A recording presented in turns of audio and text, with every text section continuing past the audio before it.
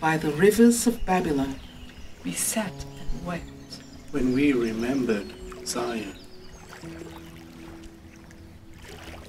How can we sing the songs of the Lord in a strange land?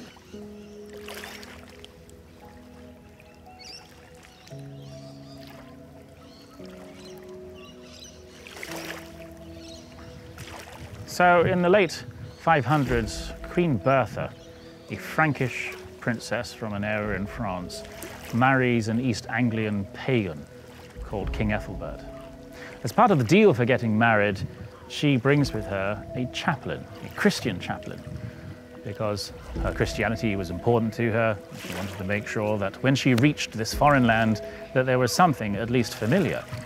And so when she got to England, she decided to build a church, St. Martin's, a patron saint of the area where she came from in Francia. She builds a church and a little chapel there on a site of what was probably a Christian martyr's memorial that had fallen into disuse from Roman times. This chapel today is the oldest English-speaking church still in continual use, almost some 1400 years later. The thing that really touched me, or I really felt like this is a place that started the whole Christian movement in England, if I can say that. And what really touched me was it's simple. It was a place where I could just sit and relax and reflect.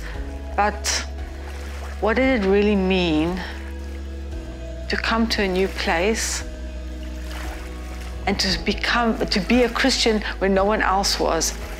I haven't really worked in a secular Western context. I have been mainly in a developing world, in a very different context.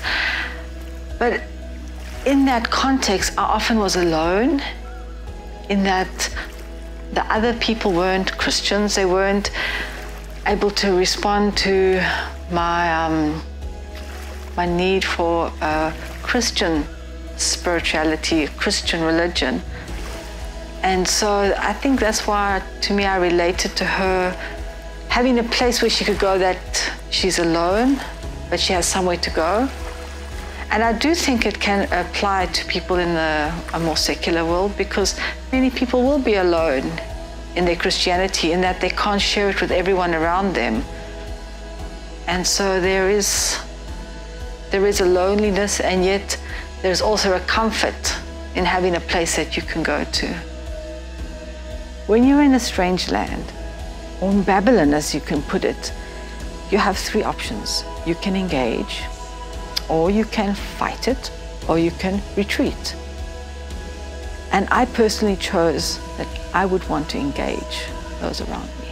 Missions is often misconstrued to be something that must be done overseas, in another country, away from home, to a people that are traditional.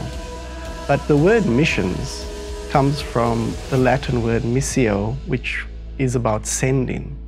And if God is the owner of missions, He is the one sending. And He sends us into our communities wherever we find ourselves. He is not sending us from one place to another place. He's always sending us into our communities.